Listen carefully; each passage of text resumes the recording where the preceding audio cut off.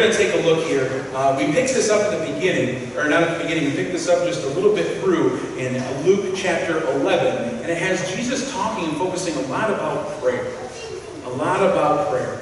So we're going to hear a few of these words, red letter edition style, with Jesus actually responding to these moments. We're going to pick this up on verse 5. Luke chapter 11, verse 5, and we'll be going all the way through 13.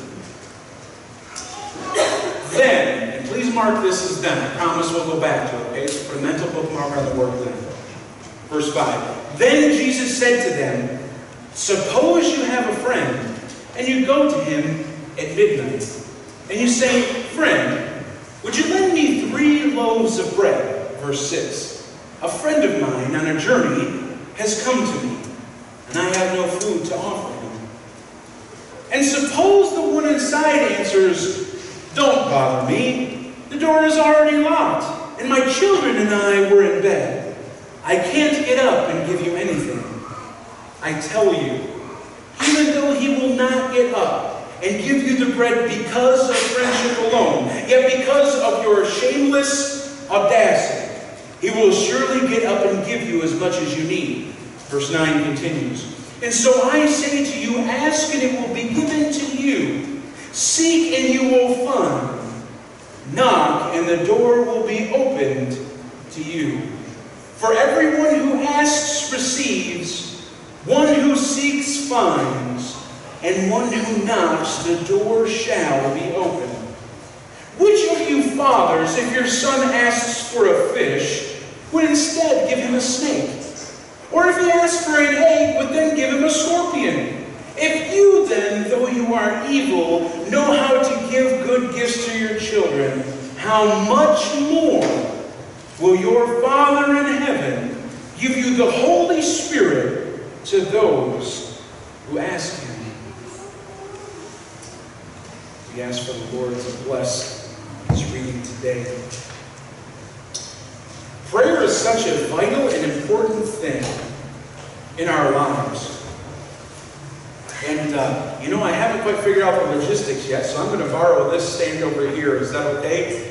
I promise I'll put it back, okay? There's a big sign on the choir director one, so I don't want to do that.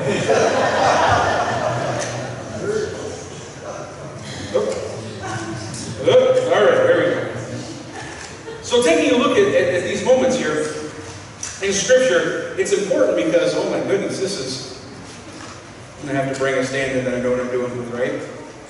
We all say, praise the Lord for new seasons, right? This is the stretching out moment of our season. So in this section of Scripture where we're taking a look at this, we find in the Scripture context, the Bible times, right, the culture there, that this is pretty important to understand that while our community, as my wife said during the prayer and blessing time, enjoys, that we have been overwhelmed in a good way. You understand there's being overwhelmed in a stressful way, but overwhelmed in a good way, of the welcome and hospitality that we receive, not only from here at Wesley, but also outside in our surrounding community. It's really been overwhelming in a good way. It's kind of set the bar, so I think the first person that doesn't, open up really well to us, we're going to go, whoa, what's going on with you? You must be having a bad day. So no, it's an opportunity to pray that moment, right? But especially in this culture, in this time, hospitality was huge. Right? Hospitality was like a requirement and mandate that all culturally would understand as a community, right? It wasn't just something we did because Jesus called us to, right? This was already existing before Jesus' living ministry.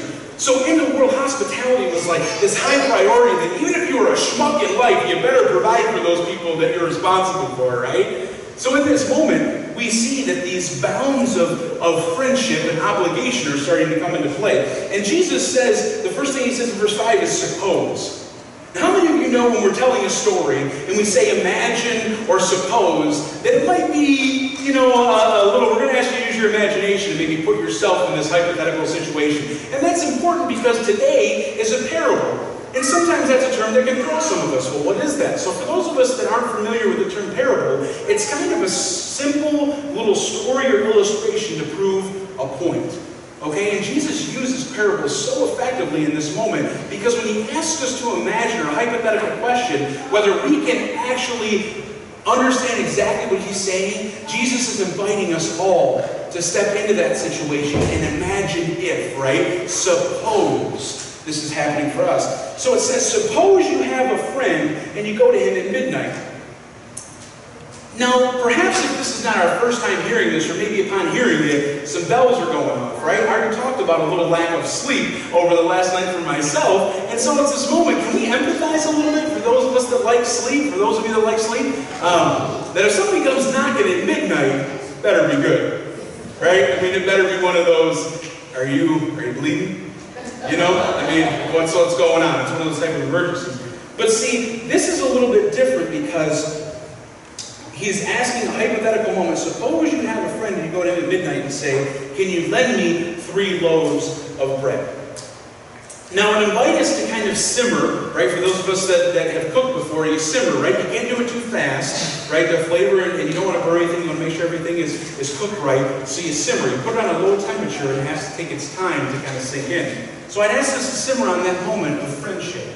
Even though this is hypothetical, this is a supposing situation, I'd like us to marinate on friendship a little bit, because when it goes beyond acquaintance into friendship, right, doesn't that mean that you access like a different door in our hearts, right? Like an acquaintance, maybe if it's convenient, right? But a friend, sometimes we bend over a little backwards, right? Sometimes you got a sore back while leaning and asking. That happens sometimes, right? So in this moment, I would ask us to think about a friend. Not just a neighbor or community member, but a friend knocks at midnight. Is there a situation that it would need to be for us to answer the door or to answer the phone? Or would it be enough that a friend called us in that late hour and obviously had a reason to get a hold of us?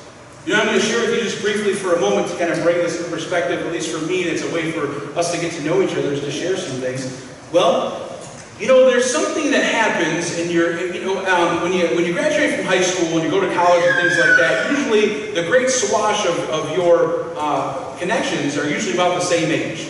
Would you agree that usually if you go right out of high school to college, you're all dealing with young 20s and things like that? Well, you know, there's something that happens in our culture at young 20s. Not 20 or 22, but something happens at the age of 21 that you gain access to something of this world. And it can create some situations that phone calls are made at midnight or later. Well, I was younger than most of my friends. I graduated at 17, so I was only 20 when most of my friends were 21. So I started getting those phone calls. Because they knew, one, I couldn't participate, and they knew, two, that I did have a car with plenty of room for them. There was often times when I considered, what does friendship mean, when I got those phone calls? And it's just a moment to share with you in those moments, because was it inconvenient? Yep, I didn't plan on it. I got to work the next day. But you know, it's that moment where no matter what situation it was, especially in those times, a friend had a need. And they believed that if they contacted me, I would pick up the phone. They would be able to count on me. Now, we could go into another launching illustration in a moment, but I just wanted us to marinate on the depths of friendship and what we're willing to do for people in our lives that we love. So Jesus says, suppose this friend comes to you at midnight and says, friend, lend me 3 loaves of bread. A friend of mine is on a journey and has come to me and I have no food to offer him. Well, this might be kind of a moment because, again, detach ourselves from our lives and look at the biblical culture here. Why would somebody be arriving at midnight? They didn't send a text. All right? They didn't respond to Facebook to tell us, hey, I'm going to be there in a couple of days. It was common in those times why hospitality was so big was because journeys were so long and so unexpected, because when weather is hot, we know something about hot weather, folks, lately, right? That you would want to stay out of the sun, so you would travel at night. You would actually put in most of your miles at night because it's cool, right? And the animals would be able to travel further. So a lot of times you get these people at odd times. Well, also, we provided just enough for our families. And that time they didn't have freezers, and economically it was hard for people to gather things that didn't waste. And so you would get up in the morning, or the wee hours where night was becoming morning, and you would make your bread for the day. Well, if we know how much bread the Osborns are going to eat at the house, if someone else shows up, there might not be a whole lot left if we already finished dinner, right? Because we don't want to be a wasteful people, right? So most people would be caught without these things. So it's interesting that even the friend would know where to go. So in this moment he's without. In order to honor the opportunity for hospitality, he goes on this journey and asks his neighbor, wake up, can you help me out? Can you give me something? And so this need seeker goes to his neighbor and wakes him up. Now we see this joyful response, don't we, from the neighbor that is woken up and glad to help. Let's see exactly what it says here. Don't bother me. The door is already locked and my children are in bed. I can't get up to give you anything. Is that how we would respond? I mean, imagine if in that situation. It's in this moment where Jesus says that I can tell you outside of this, even though the friend that was woken up will not give you anything simply out of the strength of your friendship, right? It's saying that just because you are our friend, the answer is not going to be what you want. The need is not going to be fulfilled. But Jesus says that even though the friend won't do it out of friendship, he will do it out of your shameless audacity to ask. Some translations, like NSRV, which is in your Pew Bible, actually say your persistence. And I'd like us to think about the difference here a little bit. And no translation is wrong. It just comes from a different perspective and seeks to meet us in different spots. But how does this sound if you say, but surely the neighbor that was woken up, though inconvenienced, would give you what you seek because you are persistent? There's a truth in that, right? Valuable. But this gets a little bit closer to the Greek original terminology and meaning. So I want to read that again from the NIV here. It says, but he will get what he seeks because of the shameless audacity that he came to the neighbor and asked. And this is that moment where it's hard for us to talk shamelessly about something. And I would submit to you this to understand sometimes what shamelessly looks like, right? There's a boldness in that. But if those of you who have ever had children or nieces and nephews or grandchildren or recently or just been around kids, we've all seen this same thing, right? We've seen dad, dad, dad, dad, dad, dad. And just pretend I do that for another 3 minutes till it gets really, really agitated. Right? So you could respond like me. What do you need, princess? Or after 3 minutes of mom, you could respond with what? I'm just kidding, I'm kidding. So we all get a little agitated, don't we, with when that happens? But isn't it that the child finds whatever is on their mind, they're shamelessly asking, right? I mean, they're persistent for sure, but they're shamelessly asking because whatever it is, whether we judge it as important or not, they're asking because they're expecting that whatever they have is important to you as it is to them. Right? So we've seen that shameless audacity in children asking their parents for something. So we see in this moment that Jesus says, how more so? And it takes so much time to explain where we're at, but understand that Jesus says, how much more so? Jesus is using this parable, this illustration, to set the stage for us, right? Because we're looking at how many times have we been obligated to help someone? Right? Because there might be a social pressure. There might be, well, if they tell somebody else, I sure don't want to be the schmuck that didn't do that for somebody, right? How many times, even if they're our friend and we love them dearly or our friends, that we still kind of do things more out of obligation than we do full of joy? Would you agree that there's sometimes those situations? But we do them. We do them because we love them. But what Jesus is saying is it will get done because of the shameless audacity of asking. Sometimes the persistence of dad, dad, dad. But Jesus says, how much more than obligation? Or if other people ribbon you about why you should have done such things, because out of cultural pressure, how much more so would God welcome the ask than the friend who was woken, who was inconvenienced?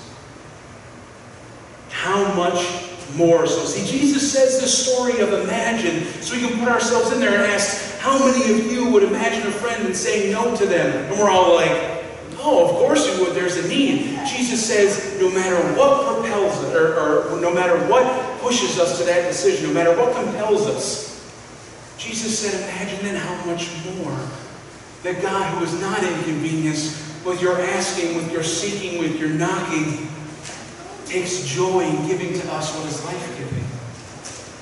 The next part of the scripture reminds us that Jesus says, verse 9, so I say to you, ask and it will be given, seek and you will find, knock and the door will be open to you. And again, echoes those moments there. You know, yesterday, I think I shared briefly a bit about here, is that there was a firework display in the gun. It was kind of a big deal, right? And so I was invited to a new friend's house to be able to share in fellowship and some food and the fireworks and those kind of things.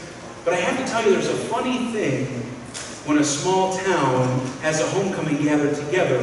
There's construction. There's roads blocked off. So would you believe in our eagerness to go just across town? It's real easy to get to. All of a sudden there's orange barriers everywhere, and there's people with badges that will give us tickets if we don't do what they say. And so this joyful moment turned into kind of stressful, right?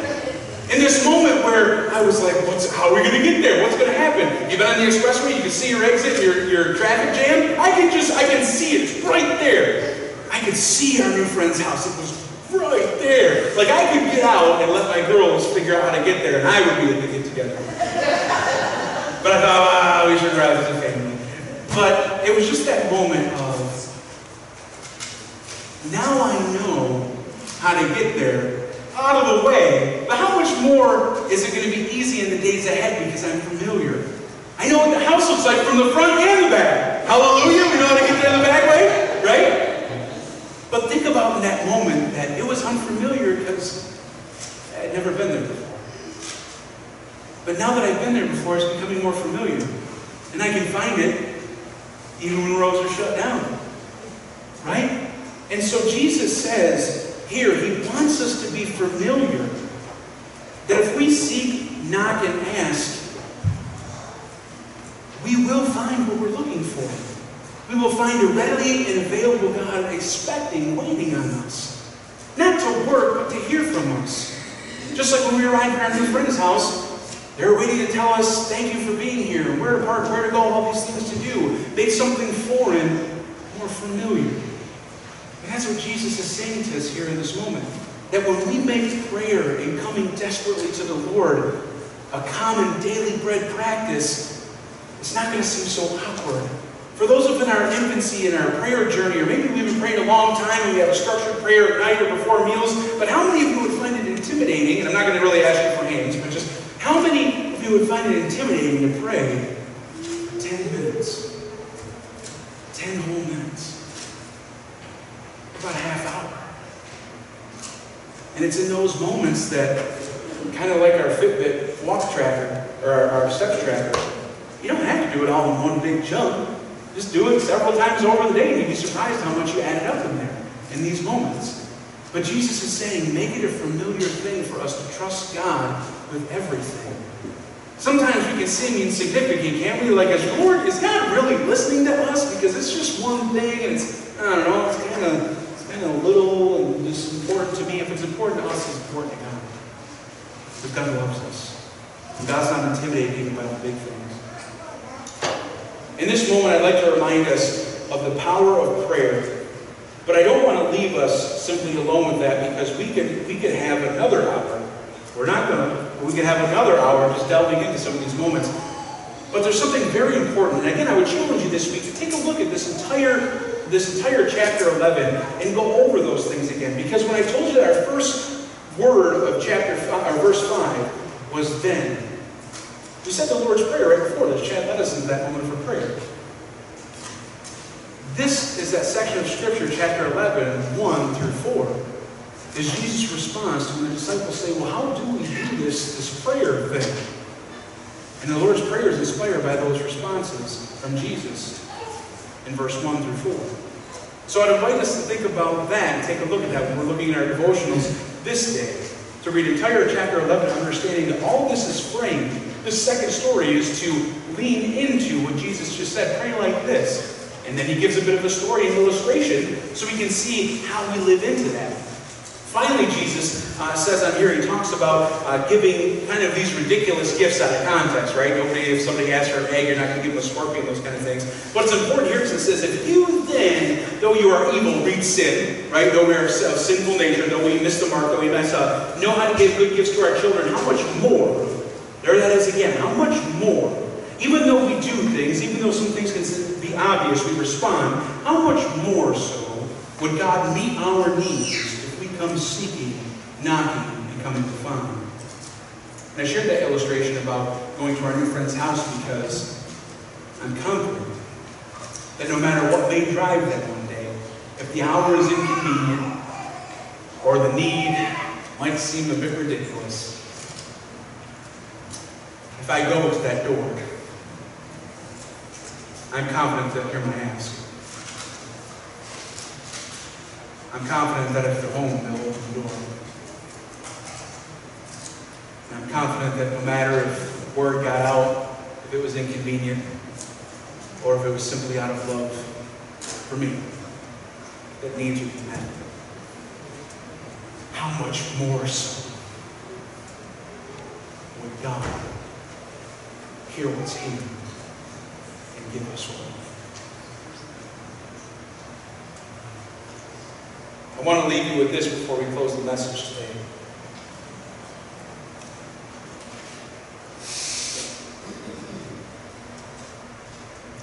What if we came fervently? What if we came honoring 1 Thessalonians 5:17 and we prayed without ceasing? We heard some of the gasps, right? I mean, no prayer concern is bigger than others, but we know ones that just suck the air right from our lungs. You know we've prayed over those. We've sweat over those, right? We've fallen asleep with those in the middle of those prayers, right? Because fatigue takes us over, but we're urgent to give them to the Lord. What about those times?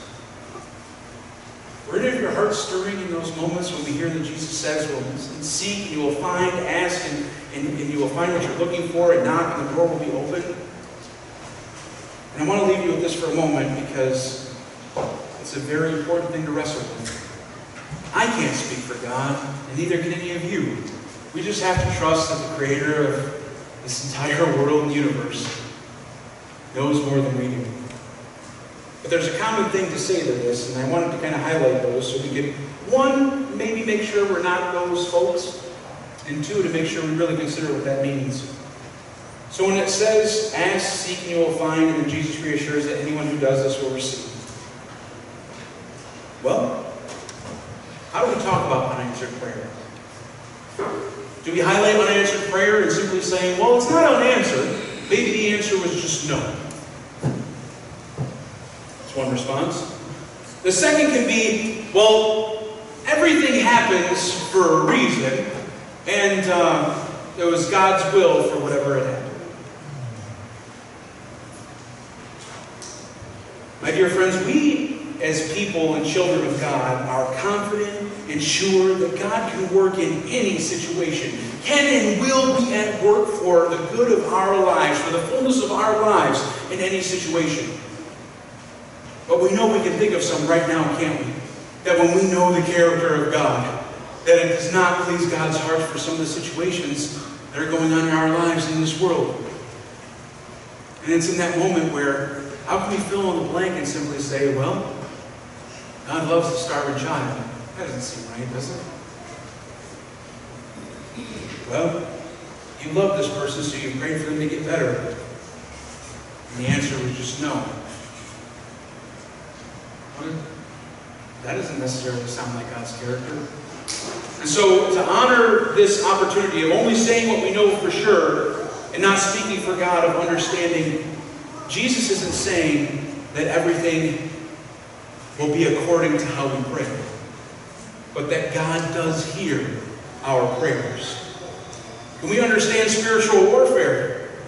Right? Can we understand that if we are preaching the name of Jesus in our lives, if we're living to honor Christ with our lives, if the name of Jesus is falling for our lips, then bullets are going to fly, friends.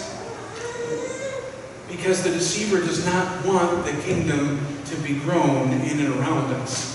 And we understand that sometimes there is a force thwarting some of the plans that the Lord puts in front of us. Now, the Lord has already won the war, amen? Victory over death, right? Has the final say. But do you believe that we still have a battlefield every single day that is at war for our lives and our attention? Jesus says, remind us of our daily bread, enough to nourish us and sustain us in this world. Would our daily bread be time spent with God in prayer? Could we receive our daily bread and assurance from God that God's got us? God is caring for us. could we come expecting the Lord to hear our prayer and be at work in our